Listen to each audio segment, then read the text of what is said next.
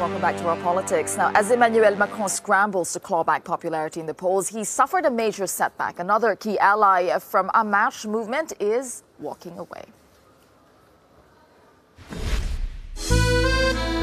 He was Emmanuel Macron's strongest supporter, his right-hand man, mentor, and loyal confidant. Colombe compared their relationship to that of father and son, and he even wept at the president's inauguration. "We love each other," Colombe once said, but the dream team wasn't to last.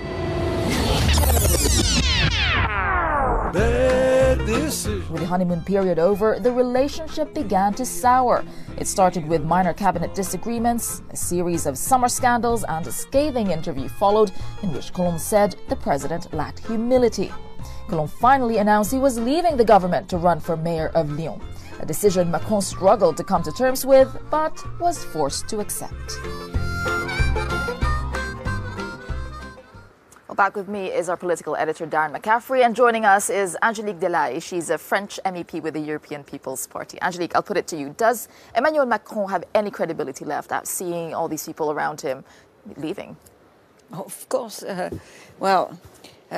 We are living a very important political crisis for the moment.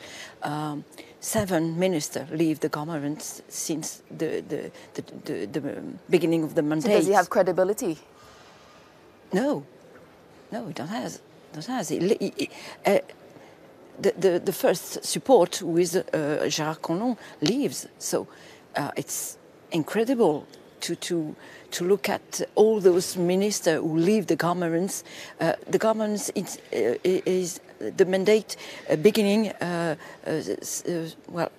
16 months ago. Mm-hmm. So it's very short. And why? What is at the heart of this? It looks like amateurism.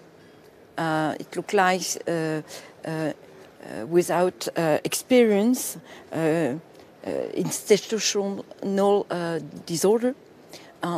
Tomorrow is the birthday of our fifth Republic.